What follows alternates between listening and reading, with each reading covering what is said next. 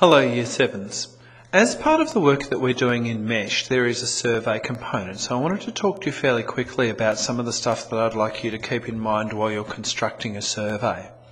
I think the thing that's worth talking about first is why we survey at all. The reason that we collect survey is to get data so that we can actually talk about the world as we have measured it. So if I wanted to know how long an object was, rather than thinking about it or talking about it and these other things that might give me a rough idea, you actually go out into the world and you measure it. Likewise, if I want to know how many people in a group would prefer to go for a run or go for a walk, I would do a survey of those people. And a survey just means that you are collecting data. So when you see people out doing surveys of roads and things, surveyors, they are in fact collecting data about the world. They're not guessing, they're actually going out with specific tools that they're using in a professional way, and they're collecting information so that they have an accurate view of the world. And this is why we do surveys too. So that instead of saying, oh, most people would rather go for a run, based on just a feeling that I have, or the fact that perhaps I would like to go for a run, I can actually say, I surveyed a group of, 140 students, and 112 of that group said that they would like to go for a run. And I might express it as a percentage. I might say, 68% of people said they wanted to go for a run, or more than 2/3 of people said that they wanted to go for a run. But I am talking about stuff that I've actually collected. I did the survey. So, a survey is a way of collecting data about the world, not just talking in generalities. You only get data as good as the questions that you ask. Like if you're doing a survey of a road or a building site, if you don't set up the equipment properly, you won't get correct data. You'll get errors in it. Likewise, there are good questions and better questions. So, for example, here is an example of a question. I'm not going to say it's a particularly good question, but it's an example of a question. Footy or soccer? Now, if you ask people footy or soccer, they will choose between the two, and you can record their answers, and you might say 60% of people said soccer and 40% of people said footy. And what some people might have heard you say, or think you said, was, which would you prefer to play? Some of them might have thought, what's your favourite thing you like watching on the telly? Some of them might have just thought you meant, which one do you generally feel better about? And some of them might have realised you meant, what should we play this afternoon? But if you ask a specific question and say, we have 100 minutes this afternoon, would you like to play football or soccer? And I'm aware that football and soccer are the same thing in some parts of the world, but I mean Australian rules football or soccer. Then people will know what question it is that you're asking, and when you report it back, you can say, when we asked people, would you like to play football or soccer this afternoon, 60% of people chose soccer. And then you have data that means something because it relates to a specific question. Now, there are two main types of questions, open and closed. A closed question means that you are controlling the number of answers that they can give. An example of a closed question is, do you want to play footy or soccer this afternoon?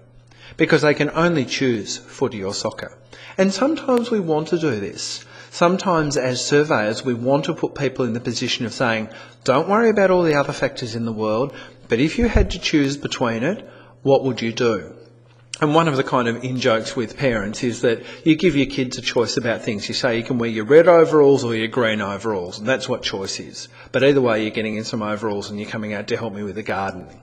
So that's a closed question.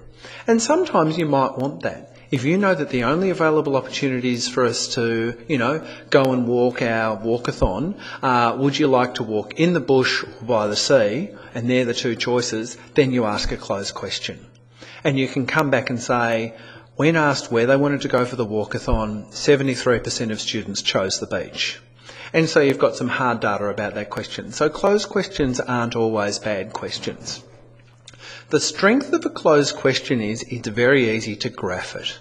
You can very simply represent your results as saying, 65% of people said A, the remaining 35% of people said B. It's nice and simple to get across.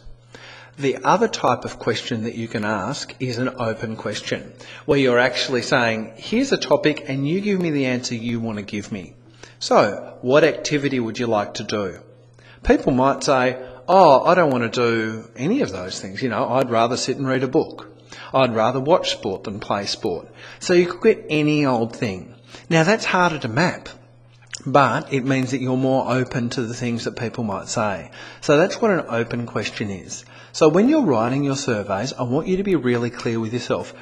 Am I asking an open question or a closed question? And what type of information do I want? Because if I want anything they're thinking, don't ask them a closed question. But if I want to force them into choosing between a specific list of things, then you ask them a closed question. So, another thing that you can ask them for, and this is a kind of closed question, is you can ask them rather than, would you prefer to exercise rather than watch TV? Is you could say, how many hours a week do you exercise?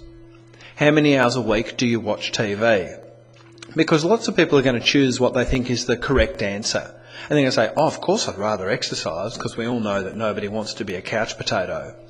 But if you actually just ask them about their behaviour, you can say, 50% of people said that they spend 5 or more hours, a day in front of a screen and less than half an hour exercising.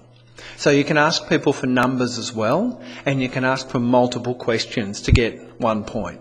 So you might not say to people, do you think a salad is better than a hamburger? But you could say, because most people are going to say, oh, the correct answer is the salad. What you could say is, how many times a month would you eat junk food, for want of a better description? How many times a month would you eat salad or vegetables? Because then you've got much more specific information that you can actually talk about. So think about making your questions specific and kind of intelligent, by which I mean you're actually getting hold of a really hard fact rather than just saying, oh, most people could pick to name a salad. You can say, you know what, the 140 students we surveyed, most people eat 7 or more salads. Like 80% of people eat 7 or more salads each month. And most people exercise for an hour or more a day. So those are things to think about. There are, of course, all kinds of tools that you can use, but we'll talk about them another time.